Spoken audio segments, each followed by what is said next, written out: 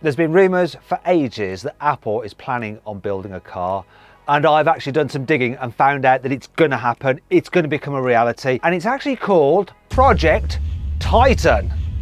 That's an appropriately dramatic sounding name, but it's going to be dramatic, this car, because the features this car is going to have, it's going to blow your mind totally. How do I know that? Have I got a crystal ball? No, it's not because of that. It's because I've trawled the patent office and I found loads of really cool ideas and concepts that Apple has patented for a car. And in this video, I'm going to talk you through all those different things that they've patented, the best, most exciting ones, and it's going to completely revolutionize cars in the future. Anyway, I'm Matt Watson and you're watching CarWow. And this really is going to be wow, believe me. Buying a new car? Then head to CarWow and my team will help you find your next car at a fair price. CarWow, your one-stop car buying comparison site. Before we get into the meat of the video, let's just fully understand what a patent, or if you're in America, you're probably calling it a patent, actually is. So for that, let's refer to Google. A government authority or license conferring a right or title for a set period, especially the sole right to exclude others from making, using, or selling an invention. Essentially what it means is that inventors can actually legally protect their ideas so other people can't steal them. And that's basically what Apple is doing, so that other people can't steal these ideas which it plans to use on its cars. Manufacturers do this all the time, and it gives you a clue what their cars will be like. For instance, Jaguar Land Rover had 125 new patents for its new Range Rover. Right, now let's look at some of the Apple patents. So this is the first one that I found. It's like a child's drawing of a car. The interesting bit though is the stripe across the middle. Yeah? You see, that actually signifies a screen, like a phone screen, that can display stuff. So rather than just a metal body panel that's been sprayed with paint, you're going to get an OLED screen on your car's bodywork. Now they go further at showing what could be displayed on there. So the first thing to look at is this. Do you know what that is? Well, I think that's a speedometer. So you could display a speedometer on your car's exterior, so other people could see how fast you're going, which wouldn't be ideal if you just whiz past the police, would it, if you're breaking the law? Another image we see is this. It's like someone's just been doodling, really. But actually that shows that you will be able to just display various patterns on the screen, which forms part of your car's bodywork.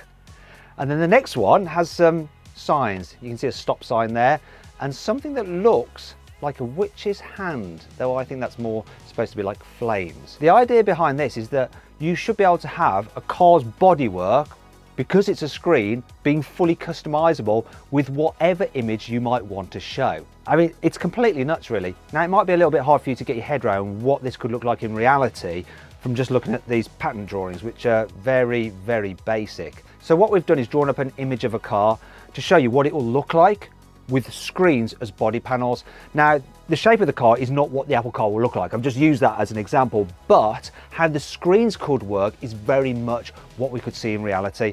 So displaying all sorts of messages or images, or of course patterns. Obviously, this feature is going to put the car wrapping business out of action, isn't it really? Why would you ever need to get your car wrapped when you can just change the look at it with a simple download of a wallpaper for your car? Now, customizing your car is one thing. The real benefit of this system is being able to warn other drivers of any emergency maneuvers you might be making. For instance, having a warning sign pop up if you're suddenly having to make an emergency stop. Now let's move on to the next patent, and it's this.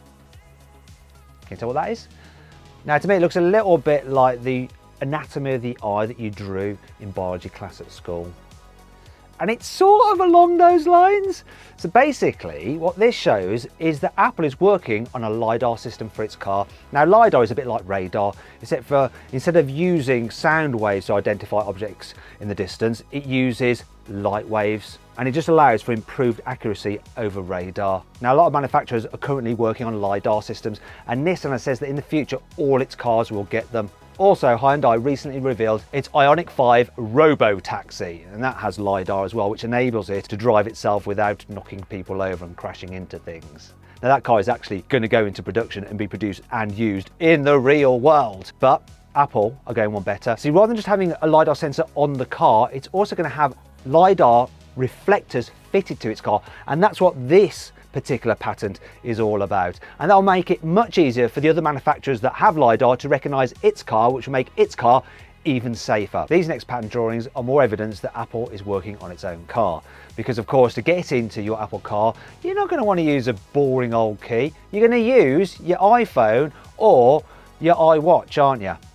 Simple. And that's what all these drawings are suggesting about how you pair the watch to the car and how you pair your phone to your car.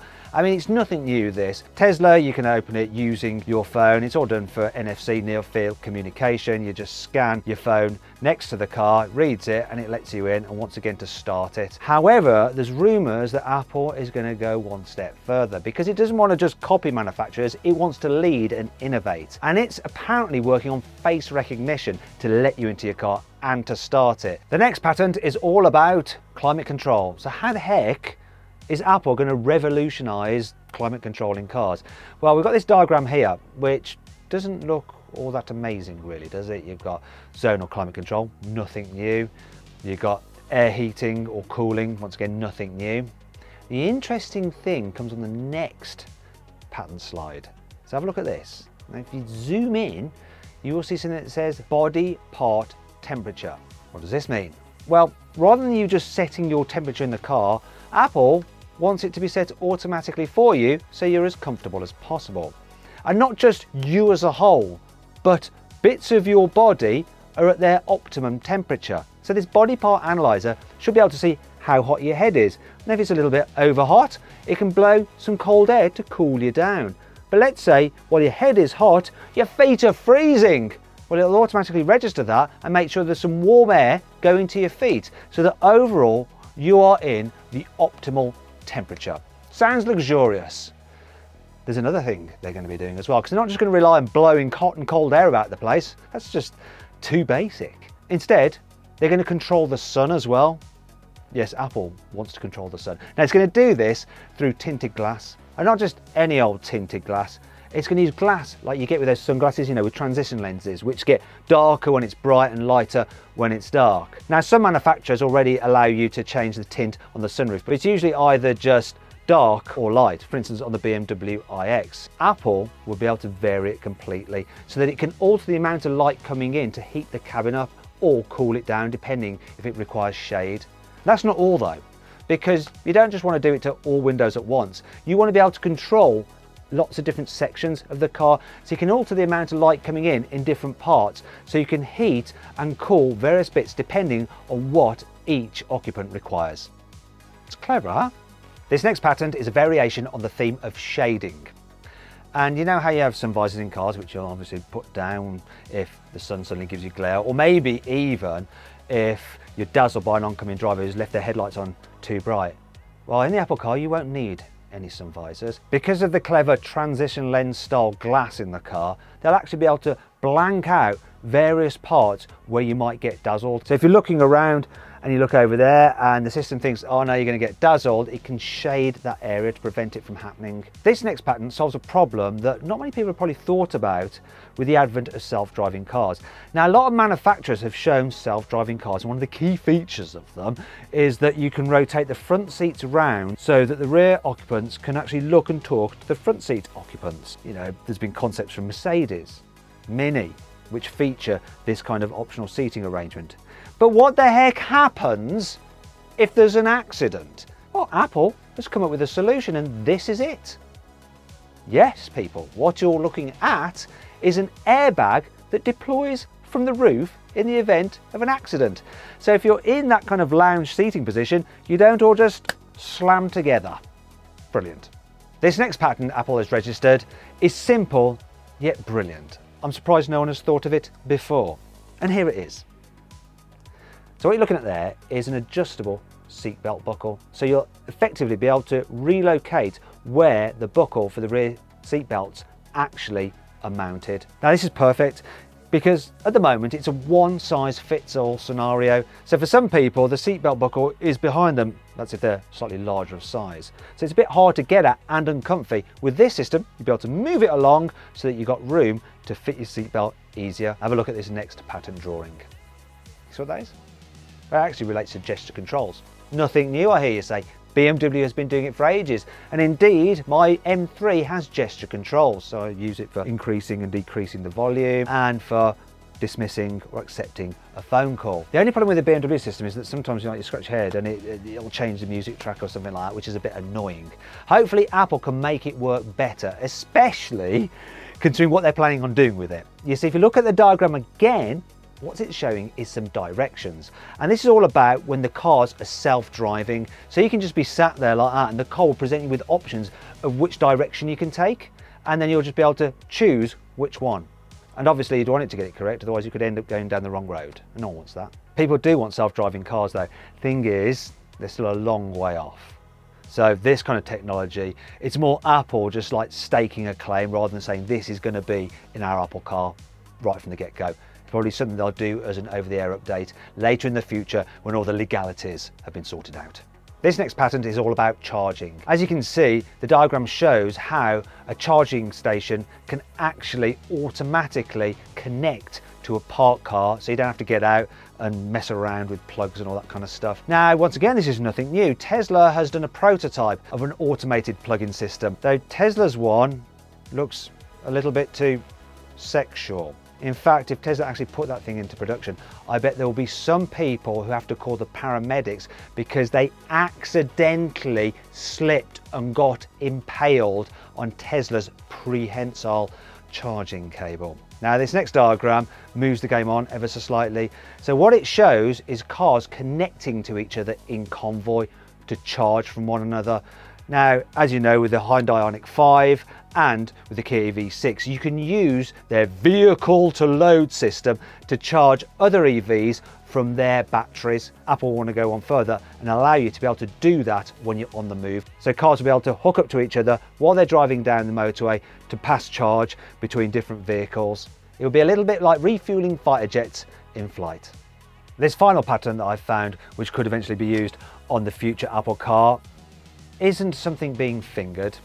What it signifies is a type of fabric which has LEDs underneath the surface. Now, the idea with this isn't to just shine mood lighting to the seat fabric. It's once again allowing you to personalize the interior of the car, much in the way that you have a screen on the exterior of the car which can show images. You can use these little LEDs to actually shine patterns through the seat. So if you don't like your interior design, you can change it slightly. As well as patterns, you could have text displayed on the seats for whatever you might want it to say. So hopefully there'll be none of that nonsense like when Porsche charges you an extra £1,000 to have the Porsche logo embossed on your seats. You'll just be able to do it yourself in your Apple car. Now, in addition to all the patent stuff I've just explained, there's further evidence about Apple moving towards building its own car. You see, other tech manufacturers have tried to build electric cars in the past and failed. An example is Dyson. The reason they've failed is that it's really difficult to build a car and really expensive. So what Apple are probably going to do is partner with someone that's either in the process of or have already built an electric car.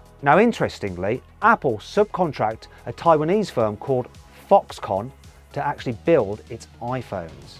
And Foxconn has just revealed a bunch of electric cars. Here they are. Now, they're imaginatively titled the Model C and the Model E. Can't guess where they got the naming idea from, but they're good looking cars and they're real cars. So these could be used as the platform for the future Apple car. I hope you all enjoyed the video. If you did, give it a like. Let me know what you think of the tech that I've explained in this video. Do you think it's a hit? Are there any other ideas that you'd like to see on a future Apple car? Now, if you want to watch some more videos, click on those windows there. And if you click on that box there, you're going to get an amazing surprise.